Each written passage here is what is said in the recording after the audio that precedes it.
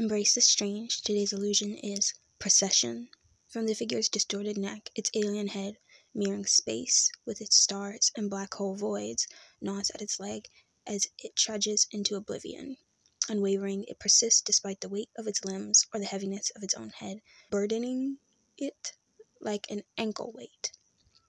Finally, this is what this piece feels like. I've had this concept in my mind for a while, and for a while, I mean like a year, maybe 2 years. I was skeptical of it because, 1, it's odd, and 2, I doubted my ability to render the anatomy clearly, specifically the sort of, as it turned out, Pac-Man alien head.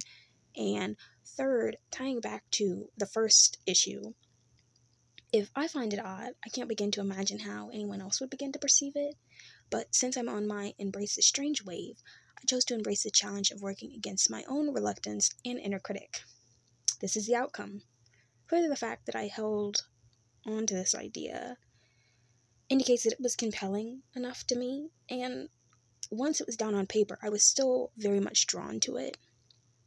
Unsuspecting, innocent, although it embodies something I wrote.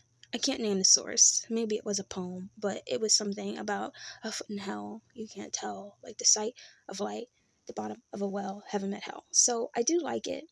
I just don't get how it fits superficially with my other pieces. Although there is a smidge of wayfaring labor in this. That's another painting.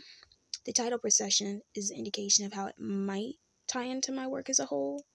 And it's okay if you don't like it. I found it a tad underwhelming myself, but it wanted to be this, to have this form. If you count the poetry fragment, it's a reincarnation of sorts, so I've let it live.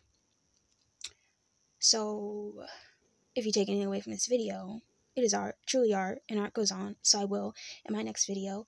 Thank you for watching.